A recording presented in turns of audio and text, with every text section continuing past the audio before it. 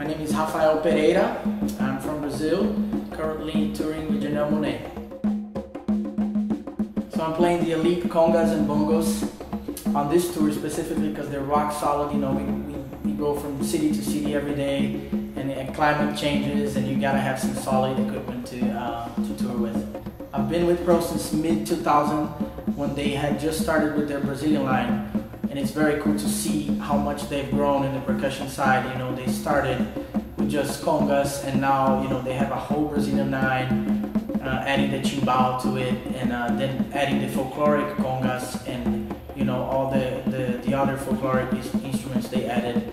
And nowadays, you know, building new cajons and trying to reinvent everything in the company, and I appreciate that, and I'm glad to be with Pro for that specific reason. They really developed an amazing line of instruments, and I feel like it's coming into the market of percussion so well that people are really starting to get interested in how to play the technique of the instruments and how they apply to the folkloric side of Brazilian music, and also using that on the pop side of music as well, which is what I'm trying to do with Janelle Monáe here.